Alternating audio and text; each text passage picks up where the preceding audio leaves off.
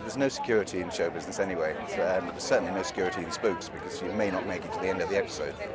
First thing all the actors do is check the episode as soon as we get a script, see if you make it to the end, because you never know. It's a very good negotiating tool for producers.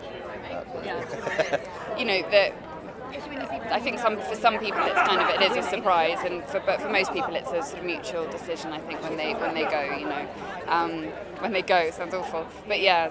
So you are given some forewarning, but I think you could do check scripts to see, how many times you're going to get punched in the face, which I love doing all that stuff. But yeah, sometimes you read it and go, can they really do that? Yeah, they've done it. So yeah.